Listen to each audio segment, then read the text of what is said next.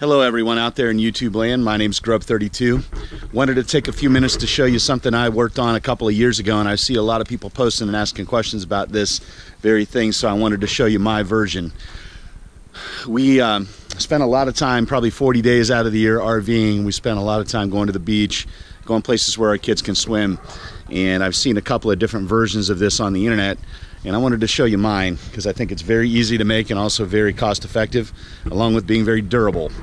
So as you can see, my version of the towel rack is made out of a 1/2 inch conduit with copper unions, and I've taken and built the frames using maple, and I'll show you how this comes together here in just a second, but I want to show you what it looks like first.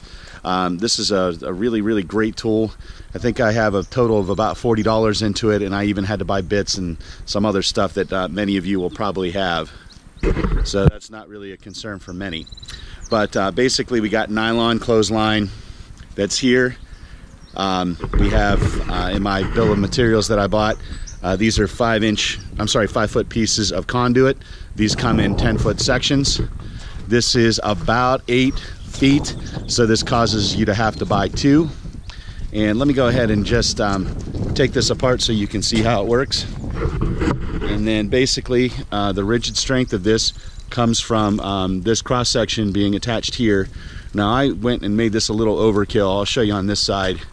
I wouldn't do this again if I was doing it, if I had to do it again. I actually am a big woodworker, so I turned pieces that would fit down inside this union on both sides, so it fit very tightly here. See, it's very tight on this side. That actually fell out even though it was epoxied in. There's nothing there, and you can see how tight it fits in, so it works out really well.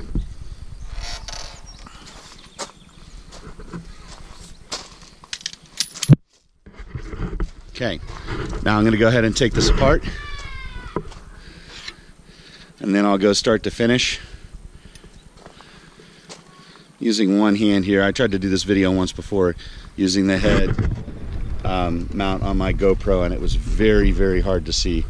So I'm just going to hold it and take it down, and I'm just going to set it down so you can see the mounts themselves. This one is actually in kind of bad shape. You know, my big mistake here, let me take this off and that way you can see it. The big mistake, as you can see, is that I didn't put a piece of wood across here, and I have to just reinforce it. So I'm going to take a piece, I'm going to sand this down, glue a block on top, and then screw it in on both the top and also the bottom. The next part that's overkill, instead of just drilling a hole, I went ahead and drilled a hole, and then I tapped. Here we go. Sorry. And I actually took a threaded rod and then tapped and screwed it down in here. And if I were to do this again, I'd just drill the hole and put a solid bar in there, and it'd be just fine. This thing is super heavy duty. One of the reasons why we decided to build it, my wife and I, because we were at Camping World, saw the aluminum version. They were really small aluminum pegs that were coming out of here. And there was not a thought in my mind that it was going to make through some of the tough, cold, windy conditions that we get ourselves into when we're out camping. Okay, now I'm going to show you how to put this all together.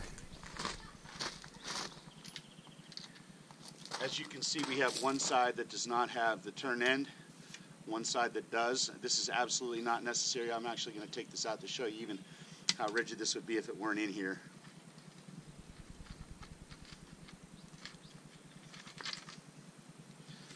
Okay, let's take it and put it here, and stretch it out, put it there, and then now you can see how rigid this is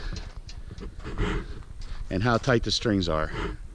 So again, you know, if I were doing this again, I put in the bill of materials that I would just use 2x4s across and down, and I would take the piece on top and then screw it down into the side. And I do the same thing from underneath.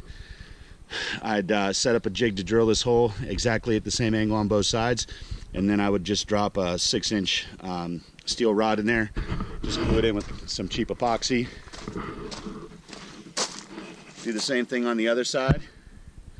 And the one major change that I would make, this is the hard part, because one of these would have to be glued in so that it wouldn't come off, so this piece of copper would not come off. And let's see if I can show you here. That one's not coming off because I epoxied it in. What I would actually do is I'd take a small block of 2x4, probably 2x2, and just drill a hole here and a hole there, and then I'd just friction fit it in there and would hold just tight. But this worked really well with actually making a piece of wood, just a little turn down a little cylinder, fits perfectly in there, and then I epoxied it in. This is the counter, the opposite side of that goes in this one. So it's just a piece of, I don't know what it is, probably maple, I think it was, and then it fits in there, and then I plug it down in there.